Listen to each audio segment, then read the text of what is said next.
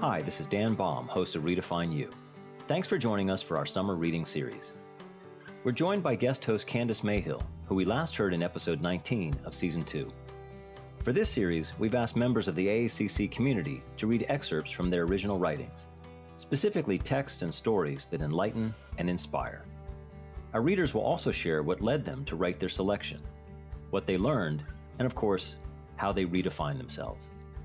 We hope you enjoy the series and return for season 3 beginning this fall. My name is Danny Hoey, and I am the Assistant Dean of English, Communications, and Academic Literacy at Arundel Community College.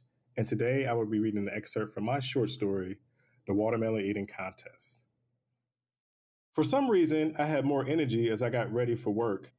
Instead of picking out a crumpled t-shirt from my laundry basket, I found a nice Ohio State alumni t-shirt, ironed it, and put it on with a nice pair of blue jeans. When I got to work, I sat at the table contemplating my next course of action. I knew what I needed to do, stop this contest. But figuring out how to do it was a problem. While I waited for everyone to get there, Miss Larry, Albert, and Sheila Good, my other coworker who popped chewing gum incessantly and just like she was always at a party, I made sure that my clothes were not wrinkled, a sense of pride that I had not had in quite some time. When everyone was there, I looked at the always smiling Miss Larry, rubbed my temples, and said to her, "A watermelon eating contest? Is there something else we can do?" Her expression did not change, not one muscle moved in her plastic face, just a flush that she usually experienced when she was presented with something awkward. I asked the kids, and that's what they want. Are we the teachers? I asked, my voice full of desperation and disgust at the kids for even asking for it. We are. And as teachers, we have to provide them with the things that they may not get at home. That is our job. That is our responsibility. Her smile, unwavering, caused a slight nausea in me, and so I picked at a piece of dried apple that had hardened on the table. Miss Larry then began to talk about the day's activities, and I promptly tuned her out until she called my name. "Melanie, you will have group 2, and we will be making beaded necklaces." Great, I thought to myself. Group 2 had some of the little kids who scared my grown-up self. I wasn't scared to argue with them. I was scared because they told the truth about everything. They were relentless even in the pursuit of it. Somehow they had decided that they were given a barometer of what it is and what it isn't, and if they smelled it, felt it, they called you out on it. So I avoided them as much as I could. There were 3 in particular, Talia, Tawana, and Tiffany. The 3 T's is what I called them. They were glued to the hip and caused more trouble than any of the kids in the program. They headed the Truth Squad, and all 3 took turns at lead Truth Captain. "Yay, I get to play with beads," I said with this fake smile that I had rehearsed on the way here. Everyone laughed and smiled at me. I carried the bucket of beads that came from Hobby Lobby and wanted to chuck them in the garbage. I knew better, and when I walked into the cafeteria over to my group, there they were, the 3 T's, Portia, who told us every day about her boyfriend Juan and his gold-capped teeth, Randy, an overweight cocoa brown kid who read X-Men comic books no matter what it was that we were doing, Chris, long and lean and burnt cream colored, who was fascinated with what new pair of Jordans were coming out. I thought, seriously? And Janet, a Mexican girl who wore full makeup and carried a pink compact with white swirls on top that she opened and closed more times as if she forgot a spot, as if a speck of makeup fell out of place since the last time she checked. I looked at them and realized that this was what I was missing. I would use them, turn them against the idea, and watch Miss Larry crumple under their pressure. I smiled at them, big and wide, told them to follow me to the classroom, and I even placed my arm on Portia's shoulder, which she promptly removed with a thick and hard smack of the lips. "Get your hands off of me. I don't even like you. Ugh."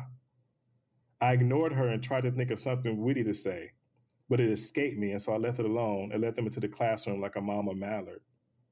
Inside the classroom, the first and boldest of the 3 T's, Talia screamed at the top of her lungs, "Get the hell off me, Randy, with your fat self."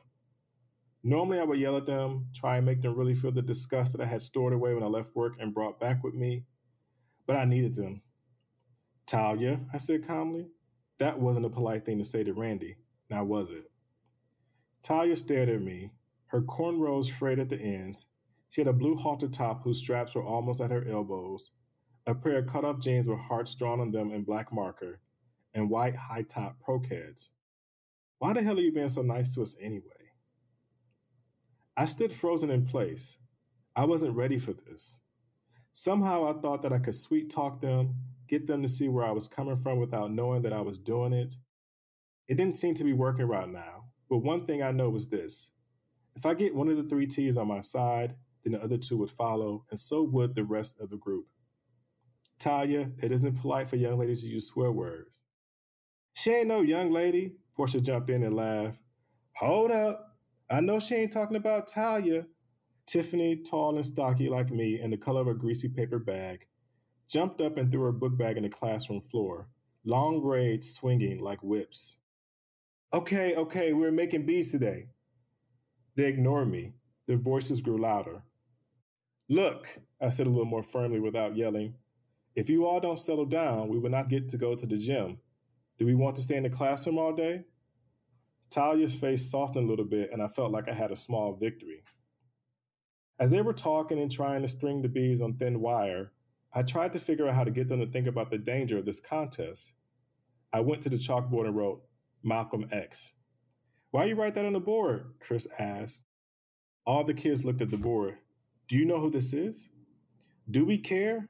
Tawana, the quietest and smallest of the three T's, asked with a bracelet of pink and green beads around her wrist. You should. He is a part of our history, our family. He ain't my family. My mama don't know him, Talia said with her head cocked to one side like she was daring me to challenge what her mama did or did not know. Not literally our family, but someone who cared about our future and was like the family to all of us. He got money? Janet asked while looking at herself in the compact. He is dead, I said. Then why are we talking about him? Don't you want to know why his last name is X? I offered in hopes that it would make them curious. No, they all said in unison. Well, I'm going to tell you anyway. I went back to the board and erased the X and wrote in large letters the word Little next to his first name. His name was Malcolm Little, and he changed it to Malcolm X because he didn't want to have a white man's last name. Portia stood up, turned her back to me, and started rubbing Randy on her head.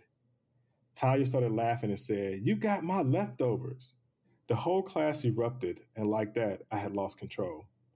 It was Wednesday, and the contest was on Friday. I had 2 days to get them to turn their hatred of me into hatred for watermelons. At home that night, I scrolled through the pictures for a long time before I cut and pasted them to a document. As usual, I should have been working on a thing that was sure to liberate me. But I was dazed by the pictures of pygmies with kinky hair, large noses, large lips, and wide grins that held large sugar-cubed teeth. In each of their white-gloved hands were thick slices of watermelon. I cringed. In place of the unnamed pygmy faces, I put the faces of my group, all the kids who were ready to bite down. It could have been them, could have been me, or Frankie, or any other Black person, kid or adult.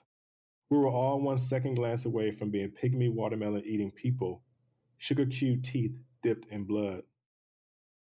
What the hell was wrong with me? Why did these kids even matter? I told myself the day that I walked into Lodi Middle School that this was just a resting place, just a thing to get me through the summer.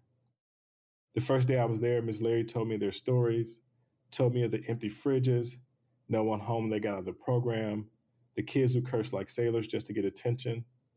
These kids I used to be, kids who I never wanted to see again because they reminded me of whom I once was, who I was striving not to be ever again. I told myself that first day that the kids weren't my responsibility, that they didn't mean much to me. I said it in my head over and over again each day I stood in front of them, every day that I went through the mindless lesson plans. They couldn't mean anything to me. They couldn't belong to me. If I let them, if I did, then I risked becoming the me I had tucked away with each school, each degree. And even though I couldn't risk becoming the me that I hid, I couldn't let them subject themselves to something that they couldn't understand. There was no way. And if these pictures couldn't change their minds, then we were all in trouble.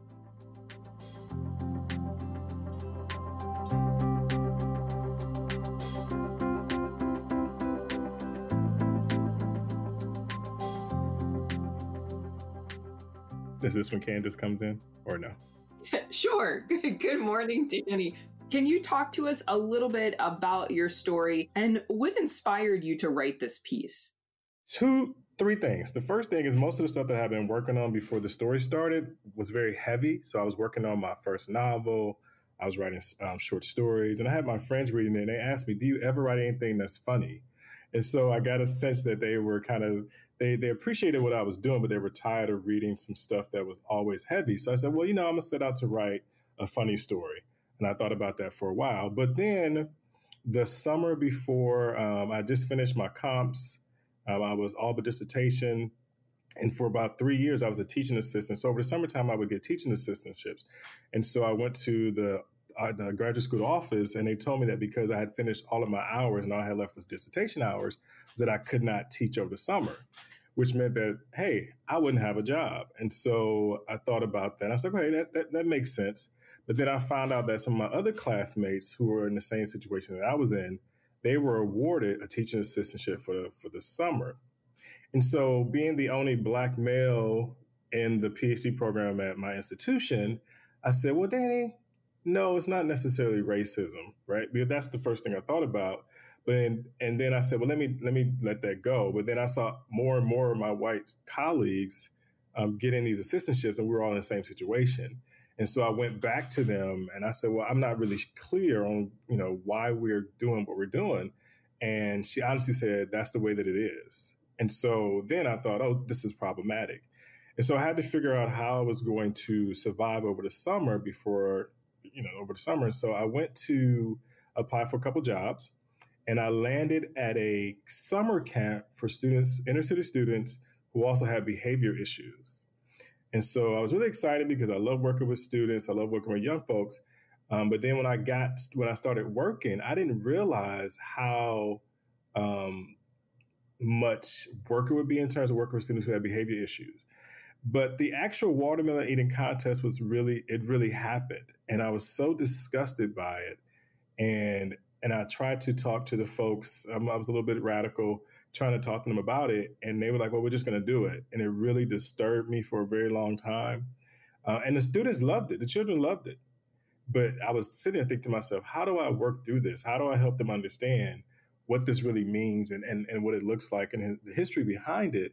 And so I said, I'm going to write a story about it. So it's really a fictionalized version of the summer of 2009. That is powerful. So powerful. So Danny, as you were writing it, did you face any challenges with your writing when doing this?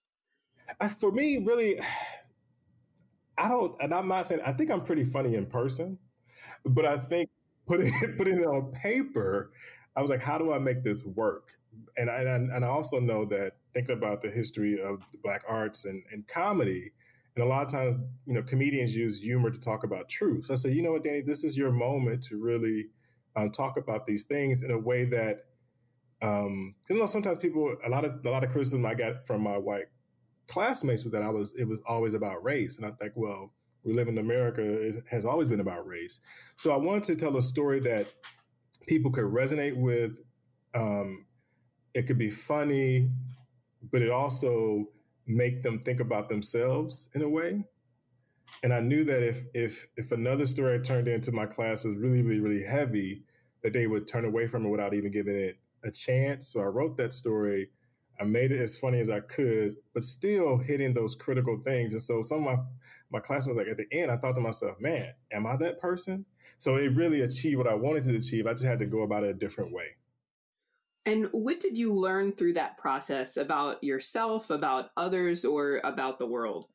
Well, I learned that I was just as bad, right? Because I really had a disdain for those students who looked like me.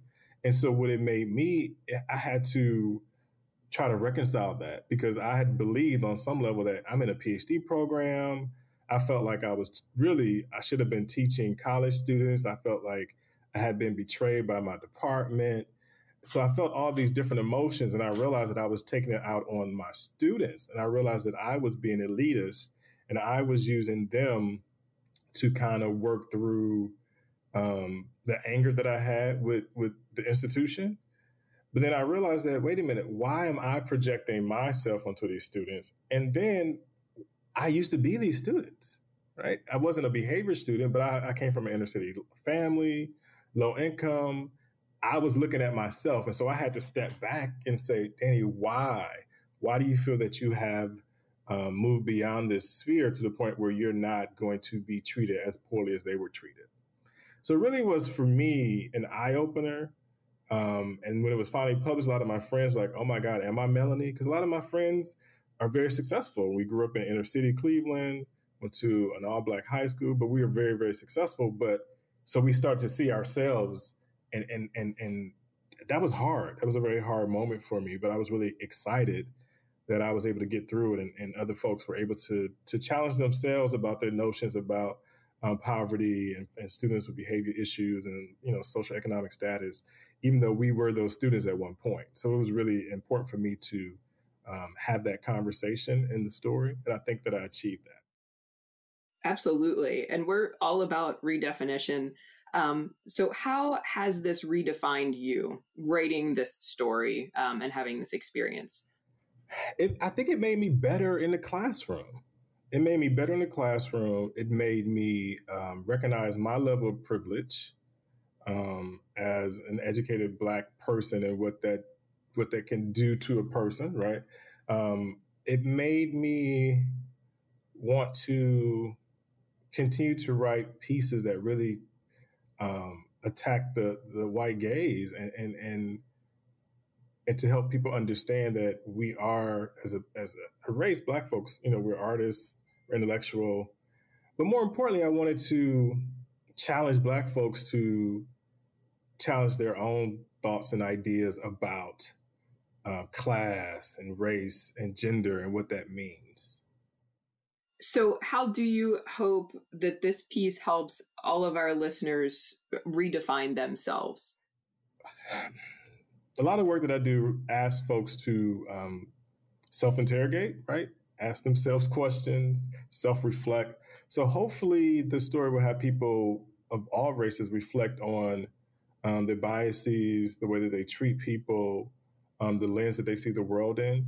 And I think when you write about children, and at first I was going to make these college students, and I realized children are very honest. And so I wanted the students in this story to be as honest as possible. And so I think when we allow ourselves to really look at the truth, examine the truth, I think we can become better folks. But it can be uncomfortable because it means that you have to acknowledge that you have the ability, the capability of treating people poorly because of a perceived privilege or level of goal attainment, monetary attainment, and that's unsettling. But I think it's necessary. No change comes without discomfort. Absolutely. Our next two questions are about your reading and about your writing. What's something that you're reading lately that you'd recommend for us to also read? Well, I'm reading How to Be Anti-Racist. I think I've sent that to you in email. So I'm reading that. I'm also reading a children's book called The Crossover by, I can't remember the author's name, but it's a children's book. And I tend to read a lot of different things that I'm writing because I just want to see other forms. I want to see other people pull together their ideas. But right now I'm reading a lot of stuff about anti-racism so that I can help as best as I can with the folks that are around me. And a lot of articles, The Diary of a Mad Law Professor. I'm reading that article as well. I just read something by Dr. Brittany Cooper, and I watched the TEDx that she had about the racial politics of time. So I'm picking up on little bits and pieces of things to kind of work through where we are now, the moment that we're in now, and hopefully use that to help frame anti-racism at our institution and also amongst the people that I'm around. Thank you. And one thing that's on my reading list lately is actually your novel. So if you talk to us a little bit about other things that you've written and worked on, or if you're working on any projects now that we're all excited to read that you'd be willing to share a little bit about. Well, I am, at this moment, I do have a draft of a second novel. And I have an uncle who was killed during the Huff riots in Cleveland, Ohio. And so I've always wanted to write about the riots and how it had decimated an entire community. And that community to this day is still struggling to revive itself. And I wanted to write about that because of my family's connection to it, but also because of the devastation that occurred and the deaths. And my uncle's murderers, they were acquitted twice. And just to I read the articles about my aunt and how she had to just, go through that process, and she had to raise 5 boys on her own after he was murdered. But I wanted to write about it. But, when you write about family stuff, you have to be very careful because those are still living folks, right? And the word to me becomes a living document. And so I wanted to write about that first, which I didn't do. So I wrote the first novel, The Butterfly Lady, first. Then I realized there was this nagging thing to really talk about those riots, but I also wanted to talk about mental illness. And so my main character in the novel, he is an artist who sings about, racial healing. And he also suffers from a mental illness, but he's a son of Cleveland. So all these things are connected to race, class, mental illness, and music. And so I'm working on that. I have a full draft of that, and I need to find time to finish it. But right now I'm also working on a short story that's kind of connected to what's happening now in terms of the police brutality, the protests. And so I wanted to kind of write through that and try to make sense of it. And so I started a short story. And so hopefully I will have a good draft of that in the next couple of weeks, and I would be looking to send it out. But really trying to finish this novel so that I can say that it is done and try to find someone to publish it and continue to talk about the issues I think are important to our lives. Thank you for sharing so much of yourself and your time and your writing with us today, Danny. We really appreciate it. Oh, thank you so much, Candace.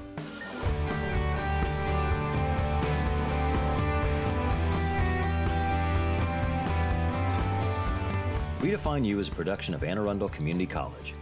Our summer series guest host is Candace Mayhill. Executive producer is Allison Baumbush. Our producer is Amanda Behrens. Our writer, Amy Carr Willard. Others who help with this podcast include Jeremiah Pravat, Angie Hamlet, Ben Pierce, and Alicia Renahan. Find show notes, how to subscribe, and other extras on our website, aacc.edu/podcast. I'm your host and creator of this podcast, Dan Baum. Thanks for listening.